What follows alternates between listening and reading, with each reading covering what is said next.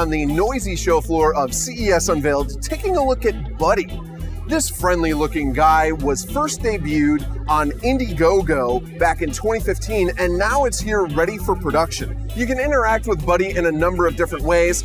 The primary way is with your voice. You can tell Buddy what you want to do, from controlling your smart home, to playing music, to going on a security patrol, to playing games with your kids. Buddy's security route is pretty advanced. You can have him just stand in one spot and watch a location. You can have him go from waypoint to waypoint looking for something out of the ordinary, or you can have Buddy take a random patrol and leave the judgment up to this guy.